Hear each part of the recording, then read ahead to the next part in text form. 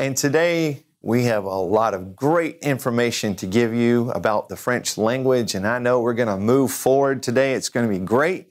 I hope you have your cahier, your notebook, un stylo, your pen, or un crayon, a pencil. So here we go. I want to start out today by reviewing those numbers that we did last time we were together. The numbers can be a little challenging, as we talked about before, but I bet you've been practicing them, and I bet you're doing just fine with them and probably learning them and really becoming solid on them. I hope that's the case. But let's start out by putting the numbers 1 through 10 on our board, and I'm going to say it and you repeat it. So listen and repeat. Écoutez et répétez. 1, 2, 3, 4, 5, 6, 7, 8, 9, 10. Very good. I know you did great. Let's take 11 through 16 now. 11, 12, 13, 14, remember QU sounds like a K, 15, 15, and 16, 16. All right, now why did we stop at 16? Because once we hit 17, we start a, you guessed it, a pattern. So now we're just gonna say 10, 17, 18, 9. Here we go, 17, 17,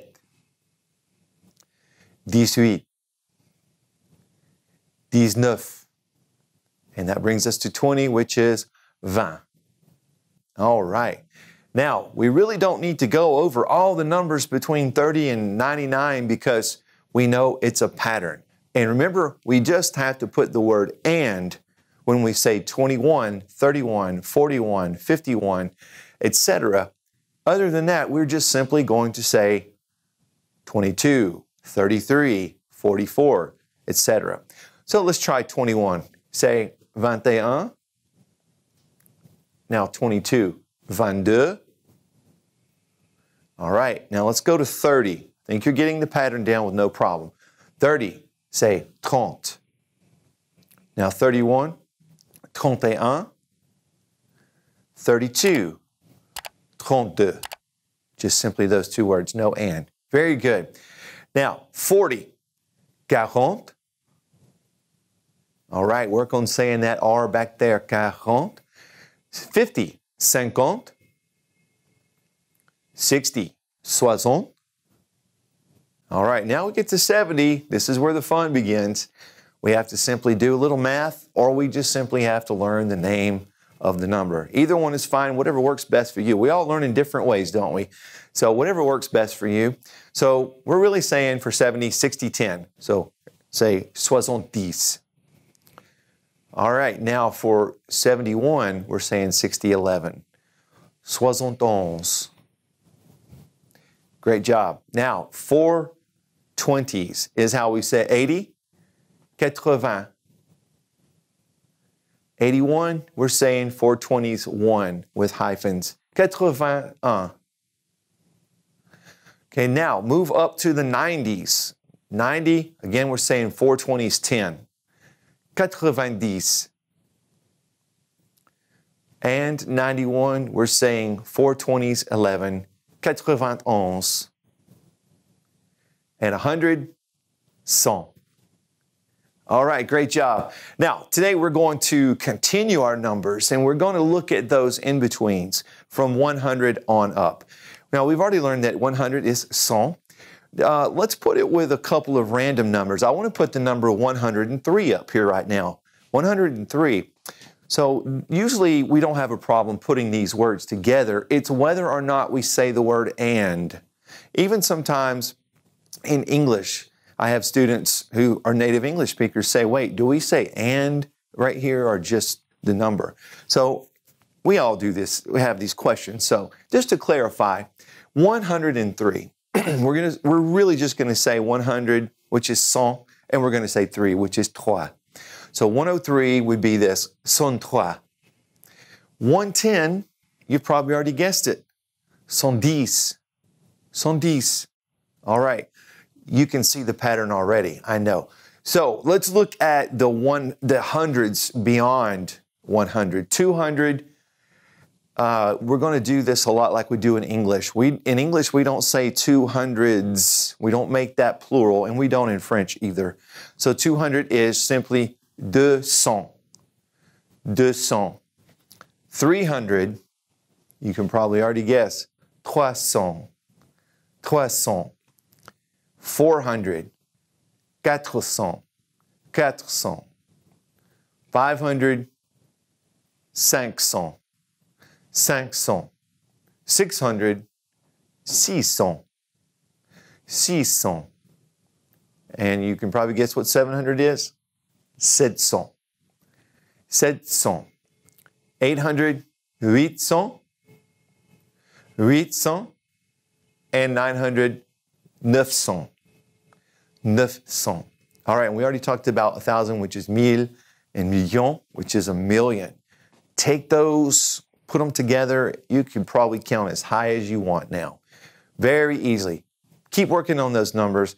Now, we'll bring numbers back in later when we talk about how to state our age, because we don't necessarily do that the same in French as we do in English, okay? So we'll revisit those numbers a little bit when we talk about age. Right now, let's go on to some other things. We talked about greetings in a previous class, and we learned how to say bonjour, ça va, oui, ça va. I want to bring in another word, this one here. The word is c'est, C''est. Now, this word is a combination of two words. It's a combination of this word, which is ce, C-E, and the word est. Now, ce can mean that or this, but because we put it next to the word which is est, we're going to remember what happens when we have that vowel and followed by a vowel beginning the next word. We're going to take off that last vowel on the first word and make it an apostrophe. So in the word ce, which is C-E, that the E goes away, we make an apostrophe and we connect it to the word So c'est means that is, or it is, or if you see someone, oh, that's so-and-so over there, or that is a book. All those kinds of things can be used with the word c'est, can be stated with the word c'est. All right, so now we're going to erase, and let's use this in context. I'm asking, Michel, we think that's a girl's name, but in France, Michel is a guy's name. It's actually the name of my French family's father. So that's why I'm using it. I'm very fond of these people. So if I'm saying, hey, is that Michel? Look at this. C'est Michel. C'est Michel. Yes, that is Michel. Oui, c'est Michel. Oui, c'est Michel. Okay? Now I'll see somebody else I know. Oh, c'est Alice. Remember, the T at the end now has to carry over. We have to say that T because it's followed by a vowel in the name Alice. C'est Alice. Now, the word no, we haven't brought that in yet. It's N-O-N. Non. Remember, we're going to put that last N in our nose, kind of nasally. Non. The first one, because it starts the word, we say it like the English N. So non, c'est Sylvie. So look at this. C'est Alice. Non, c'est Sylvie. All right. Now, we're going to really start bringing this in with a lot of our future context. We're going to talk about how do we address people when we're talking to them. Now, I know you've heard of all of these words before. The first one here is monsieur. Monsieur. Mon, in the nose because it's by itself in the middle, and sieur, and the R in the back. Monsieur means Mr. or Sir. Okay? So monsieur. Now we have a lady who is married, Madame, and this one, Mademoiselle. Mademoiselle. Mademoiselle is a young girl, unmarried, and so we call her Mademoiselle. And that's a combination of a couple of different words that in French that mean my lady or my damsel, and if you want to go back to older terms, that's really what it means, Mademoiselle. All right, so let's kind of put that together with c'est for a few moments. C'est Madame Lenoir. Is that Madame Lenoir over there? C'est Madame Lenoir. Or you could ask, is that Mr. Brel? C'est Monsieur Brel. C'est Monsieur Brel. Now we can respond. Non, c'est Monsieur Barcelo. Non, c'est Monsieur Barcelo. Okay, so there's a little bit of a negative response to it and how to bring in that non with the word c'est. All right. Now, a couple of words we didn't talk when we were discussing greetings before. We didn't talk about a couple of other little ones that I want to just bring in for a moment. One, somebody asks you, ça va, how are you? One that we did not mention was pas mal. Now, this one, you can now bring this into your conversation. Pas mal, P-A-S means not, and mal obviously means bad. We have words in English that have mal in them, like malignant. So you can relate that to meaning bad, because we know malignant is not good. Somebody says, ça va? You can say, so. This one, comme ci, comme ça. Comme ci, comme ça. Now, just a quick grammar reminder, I said comme ci, comme ça. But notice the accent under ça that tells us to say s. So why is there not one under the first one, which is ci, C-I? Well, we don't need it there, because typically a C before an I is always going to sound like S in French. So when we say comme si, we really don't need it. It's already there. We already know it's going to be a S sound. But now, C before an A in French is going to be K. So this little accent here tells us, nope, say it like a S. So you can say, comme si, comme ça, I'm so-so, I'm okay. All right, so throw that into your bank of greetings and practice. If you got somebody in your house that's interested in learning French too, have a conversation with them. Greet them every day with all these various greetings and practice those. All right, we're going to move into a new territory of grammar for a few minutes, and we need to talk about gender today. Gender. Gender exists in French in an interesting way. Now, obviously, we have gender in terms of male and female, but when we talk about gender in the French language, we typically mean nouns. Now, nouns in French all have a gender, and we'll learn later that words that describe the nouns must match that gender as well. We'll get to that later. But gender is either masculine or feminine, and every single word in French, a noun, it's either masculine or feminine. Now, how do we know if it's masculine or feminine? A lot of people are going to tell you, well, you just have to learn those as you're learning the word. So when you learn the word book, you learn that it's masculine. And that is somewhat true. Now, there are ways. This depends on how deep you want to go in French. There are ways to learn how to tell whether a noun is masculine or feminine by looking at the ending of the word. But I am going to tell you up front, that takes quite a bit of study. Now, research that on the internet. How do you tell if a noun is masculine or feminine? You're going to find some websites that give you great information. When you get into those websites, you will learn that it's going to take some study. Because if you start grouping these endings together, you see that masculine endings, there are lots of them, and there are lots of feminine endings as well. If you sit down and memorize all the different types of masculine endings and all the different types of feminine endings in French, you would be able to guess with about 80% accuracy on all nouns in French. Not 100%, about 80% accuracy. When I learned French, I simply learned, as I learned the word, whether it was masculine or feminine. Now, I'm going to suggest to you, if you don't want to do all of that studying and learning the endings, the best thing for you to do is internalize, which means you learn a word, you say it and use it so much that it starts to sound right to you. And if somebody uses the wrong determiner with it, it would sound wrong to you. In English, for example, if we say, she say, we know that's not right. She says. We know that because we've spoken it so long. So when we learn nouns, one of the best things you can do is practice it over and over until you just know what sounds right, okay? So that just sets up a little bit about gender. Let's look at gender really fast, and we're going to talk about the word the for a few moments. Now, there are different ways to say the. First of all, there's this one, le. In French, le is how to say the when you're talking about a masculine noun. Look at this word here, le livre.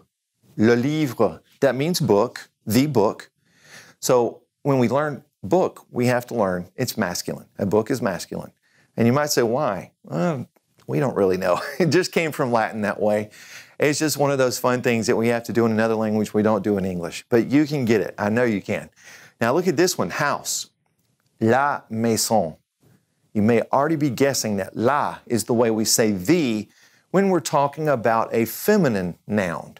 So here's the book is le livre and the house is la maison. All right. What happens if it's plural? Very easy. It becomes this, les, L-E-S. Not hard to learn, is it? So the book would be les livres, les livres.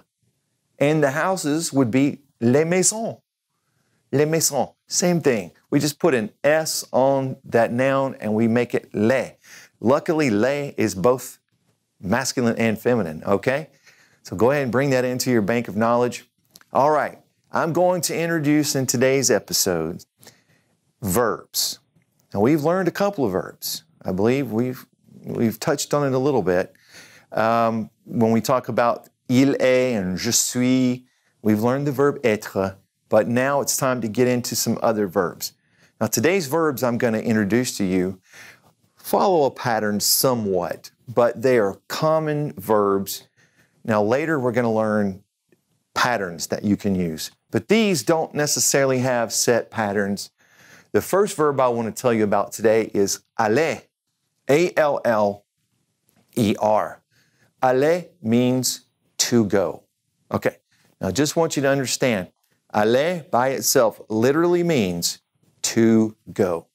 So if I were to say in French, I need to go, I need to go, I would use the word aller exactly like it is. Okay, we'll learn the I need later, but the verb aller would be unchanged because it means to go. But now, when we want to say I go, or you go, or she goes, or we go, or they go, we need to know how to change the verb because it wouldn't sound right for us to say je allais. That wouldn't work because what do you think that means? I to go. And we know that wouldn't work. It wouldn't work in English. It doesn't work in French either. Je allais doesn't make sense. Okay? We're going to change the verb a little bit so that it does make sense. We do it in English. We don't say she to go. We take off the to, we put an ES on it, and we say she goes. So we modified that verb, changed it. That's all we're going to do in French as well. Let me show you how to do this. Let's put our chart up, our famous chart, our visual organizer. Now, we're going to put the conjugations of these verbs, the conjugations, big word for different forms, of these verbs in the chart. And you're going to be able to start seeing which one goes with which. Okay, so up here on the top left, we're going to put the word vais, V-A-I-S. All right? So you can imagine already that when we say vais, that goes with the word je, because je lives up here in the top left space of the chart. And then vais goes there. And so if I want to say I go, it's je vais, je vais. So those go together. All right, let's put the next one up in the middle left is va. Don't say the S at the end. Va. Tu vas.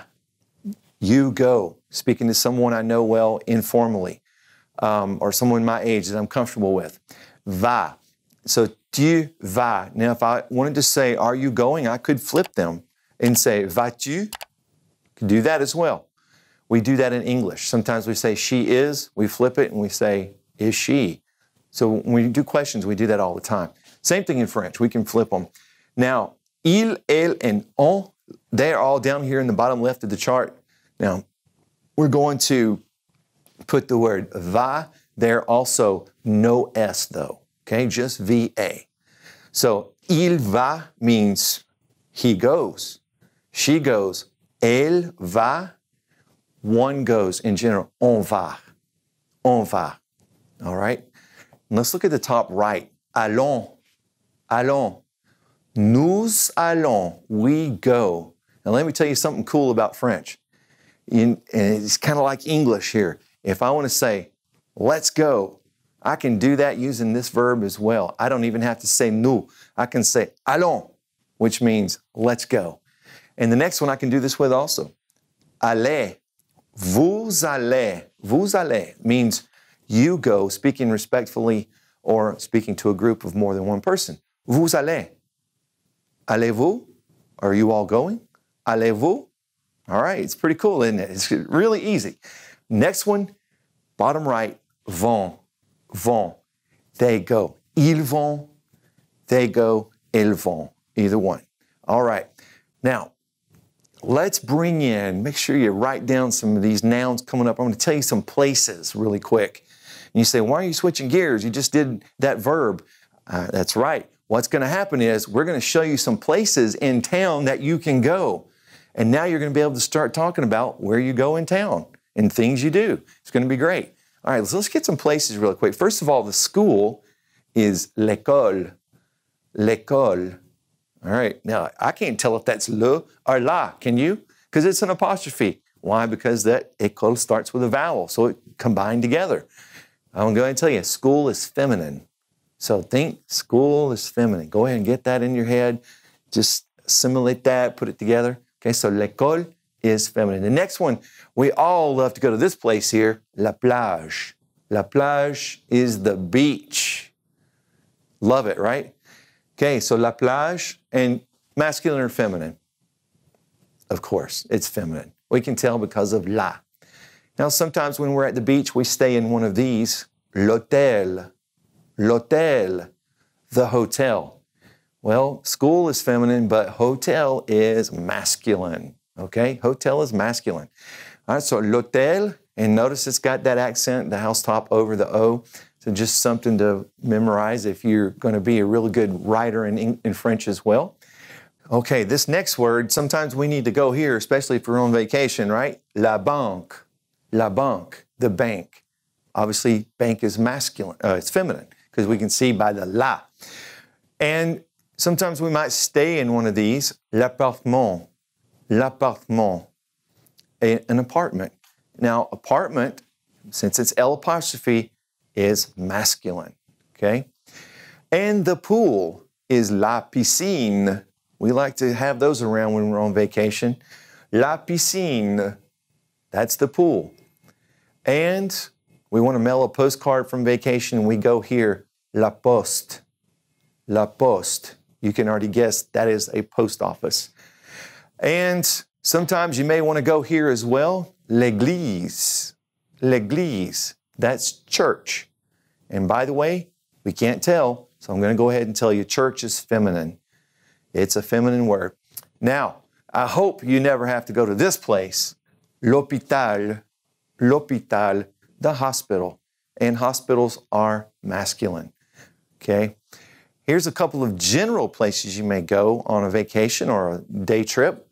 The mountain is la montagne, la montagne. We don't really hear that G, but it's there. And the countryside, out in the country, la campagne, la campagne. That's the country. All right, to work on those, now let's get those into your bank. The best way you can do is to practice it with where you're going. Let's look at a couple of sentences. Où, now you'll see O-U with an accent on it, means where. Où allez-vous? Where are you going? Okay, flip it because it's a question. I'm going to school. Je vais à l'école. Je vais à l'école. Where are you going? Où vas-tu? Où vas-tu? I'm going to the house. Je vais à la maison. Je vais à la maison. Where are we going today? Sometimes our kids ask that, don't we? Où allons-nous aujourd'hui? Aujourd'hui means today. It's a big word, but it means today. Où allons-nous aujourd'hui? Okay? Allons à la piscine. Allons à la piscine. Let's go to the pool. That sounds like a good idea. All right. Now, Here's a couple other practice sentences for you just to use with some of these places. Où vas-tu? Where are you going? You can say any of those places that we mentioned. Je vais à la banque. Je vais à la banque. Now, ils vont à l'appartement. They are going to the apartment. Okay? Now, if we're talking about just girls, elles vont à la poste. Elles vont à la poste. They are going to the post office. So I'm going to ask you now, où vas-tu? Où vas-tu? Now I'm asking you, so you could respond with anything. You might say this, je vais à la montagne. Je vais à la montagne. I'm going to the mountain. Another one, où vont-elles? Now we're using they, just the girl version. Où vont-elles? Where are they going? Elles vont à la banque. Elles vont à la banque. Où allons-nous? Où allons-nous? Nous allons à la plage. Nous allons à la plage. You could even say aujourd'hui. Now, as you can see, what I've been doing here is making an unlimited number of combinations using the places, using the word where, using the verb aller, which means to go. And the combinations and possibility are just unlimited. So I want to encourage you before the next time we see each other to learn these places in town and in various places we can go and practice the verb aller and start having some really good conversations in French. The more you run it, the better you'll have it. Well, friends, that's all the time we have for today. I look forward to seeing you next time. À bientôt et au revoir.